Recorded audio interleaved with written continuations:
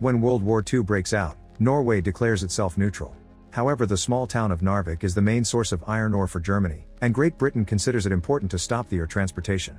In April 1940, the British Marine Force arrives at Norwegian waters, so a troop of Norwegian soldiers are sent to Narvik as neutrality guards, unaware of the fact that Norway's neutrality has already been breached. Among these soldiers is Toft, who is delighted to go back to his hometown and see his family again. When they arrive at Narvik, soldiers are disappointed to hear their day off has been cancelled, so Toft asks for a special permission because it's his son's birthday. The permission is granted, but he has to come back before midnight. Toft rushes to visit his wife Ingrid, who works as a waitress in a hotel and sometimes helps as an interpreter because she knows German. Today there's a meeting with the town mayor, discussing the possibility of an agreement over the ore with British consul Ross and German consul Fritz.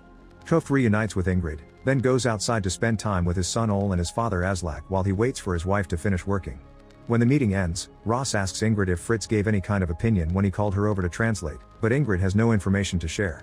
Afterward the family has dinner together, and after Aslak and Ole go to bed, Toft and Ingrid get frisky together. Toft ends up falling asleep by mistake, and he's woken up by the sound of explosions in the area. Once Ingrid has said goodbye to him, Toft rushes out and sees fire at the coast. He meets with his colonel, who explains their ships have been sunk by the Germans and now Marines are scattered all over the harbor. Toft rejoins his companions to defend the town, but the colonel goes to talk to the German leader and hears his army has taken over the rest of Norway, so they don't stand a chance.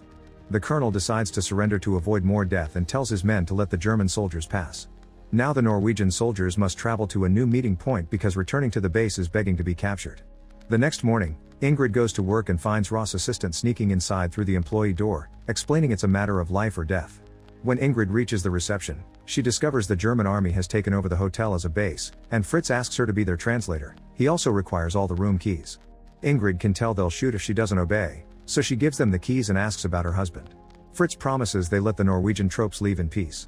Meanwhile, Toft's group is leaving town, and the Germans try to stop them, but the colonel ignores them and they keep on marching.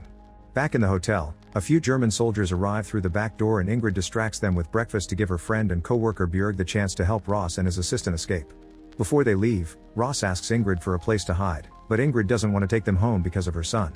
Instead, she tells them of a cabin in the mountains and sends Björg to guide them there. When Ingrid goes home after work, Aslak tells her they should leave town. Ingrid worries about Toft, but Aslak points out the soldiers left and they won't be able to come back as long as the Germans are here. They go to the harbor, where they find the waters filled with dead Norwegian Marines, and they discover the ferry isn't available, so they'll have to take the train. Toft and his team are currently marching along the train tracks. The major discovers this section of the bridge was supposed to be blown up but they can't find the dynamite, so he asks Toft for help because he used to work for the train station with his dad before he joined the Neutrality Watch. Toft doesn't know anything about the dynamite and calls his dad for help. Aslak tells him the location of the dynamite but also warns him there's a train coming and Ingrid and Ole are in it. Toft passes this information to his superiors and requests to blow up the bridge after letting the train pass, but the major refuses because the entire point is to stop the train from bringing the ore to German hands. Suddenly they hear some noises in the tunnel and the soldiers get ready to shoot, but it turns out they're the civilians that couldn't catch the train because the Germans stopped it.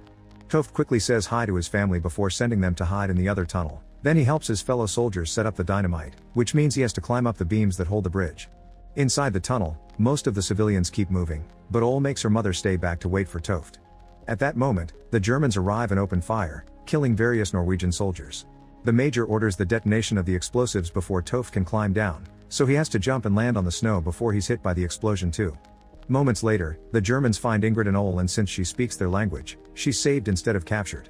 On her way back to town, Ingrid discovers that the Germans captured a few Norwegian soldiers as prisoners of war, including Toft. When they return to town, Ingrid leaves Ole with Aslak before she's taken to see Fritz, who requires her help with translation to talk to the mayor again. Fritz knows the mayor telegraphed someone and wants to know why, thus the mayor explains he tried to warn the British about the invasion, but he never got to because the Germans caught him first. Since Fritz clarifies the British won't come as long as the Germans are here, the mayor wants to evacuate the remaining civilians, but Fritz won't let him do that either. The mayor leaves furious and promises to take over the pedestrian tunnel to use as a shelter. Then Ingrid begins cleaning up and accidentally breaks a glass. Fritz wonders why she's so nervous, and Ingrid explains she's worried about Toft, so Fritz promises he'll see what he can do about it. Sometime later, Björg shows up at Ingrid's home, saying Ross wants tobacco and specifically asked for her.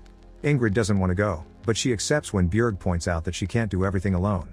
Ingrid goes to the cabin in the mountains and after she hands him the tobacco, Ross asks her to spy for them. At first she refuses, but then Ross implies he will tell the Germans that she's hiding him, so she has no choice but to accept. Ross knows his ships are the best, but he needs her to find out how the Germans would protect the city against a land attack. The next time Ingrid is serving coffee to Fritz and his men, she pays attention to the drawer where they put away their maps and plans. Suddenly an explosion can be heard from the harbor, and Ingrid looks through the window to discover the British are attacking. She rushes out of the hotel and meets with Aslak and Ole to hide in a basement with the rest of the neighbors. By the time the battle ends, night has fallen. Ingrid returns to the hotel where she learns that the British sunk all the German ships but they haven't come ashore yet. She guesses they're waiting for her intel. She helps take care of the wounded soldiers, and when she sees Fritz, she asks for any news on Toft. Unfortunately, Fritz explains things are too tense now to ask for favors regarding the soldiers that blew up the bridge and ruined things for the Germans. Since Fritz won't help her, Ingrid decides to take advantage of everyone being distracted to sneak into the office and steal the maps and plans. Afterward, she takes them to Ross, who makes a copy and makes his assistant send the information to the British forces. Ingrid returns to town with the originals and is stopped by the German soldiers on guard. Luckily, as a hotel worker, she has the papers that allow her to transit freely. The soldiers let her pass, but when Ingrid is about to enter her home, there's an explosion in town that pushes her back. The British are already using her intel to attack. Ingrid's house is now in ruins and she rushes inside to search for her family. Sadly, Aslak has died under the debris, while Ole is alive but heavily wounded. 4 weeks later, the Germans have established an iron ring around Narvik. French and Polish troops have disembarked to attack from the north and south, but first the Norwegians must neutralize the German positions in the mountains. In Rosum, Toft and the other Norwegian prisoners are being slaved by the Germans to make them work in the sheer cold, to the point one of them passes out. It worries Toft that they may kill them if they don't help, so he makes his friend stand up again by reminding him Björg is waiting for him to return. The Norwegian soldiers are sent to the trenches, and when the French suddenly attack, the Norwegians are put in charge of the wounded. Toft takes the chance to steal some food and overhears others talking about the attack on Narvik, which sadly allows him to learn that his father is dead.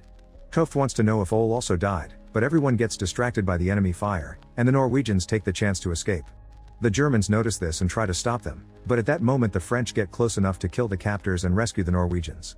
Toft is quickly handed a gun and he helps the French kill all the Germans on their way until they finally get to leave the trenches. Then Toft discovers his old team and his mayor are there working with the French as well. He learns they'll eventually return to Narvik, but first they have to finish killing all the Germans in the area. 1 week later, civilians are caught in the crossfire between German positions and British ships, so they're all staying in the shelters, where Ingrid continues to take care of Ola's wounds. One afternoon, Björg informs her the Germans are going from door to door looking for the people that are hiding the English. They're also asking for Ingrid. After leaving Ole with Björg, Ingrid goes to translate for another meeting between Fritz and the mayor. Fritz wants to know where Ross is and doesn't believe the mayor when he says he doesn't know, thus the mayor gets arrested. At that moment a small explosion hits the side of the hotel, but they ignore it because it's routine by now. Fritz invites Ingrid to stay with him in the hotel, but she prefers to be with her son. Later in the evening, Ingrid is devastated to discover Ole is unconscious and burning with fever because his wound got infected.